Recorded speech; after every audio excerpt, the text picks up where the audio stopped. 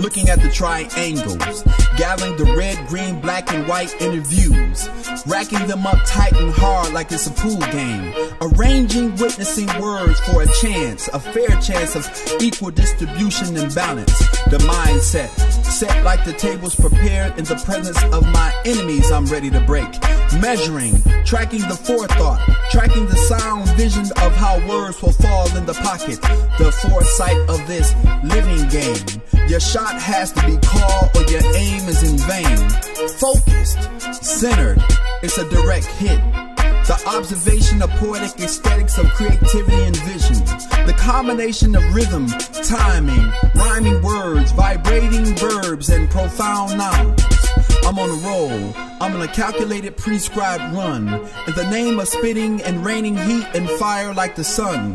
Pool, offering testified views and insight, with the right touch, with a skillful spin, turning the tables. The rules are plainly written in red and white and black words. On the brink, thinking the black ball might be in play, but you can't sink me before it's my time to go.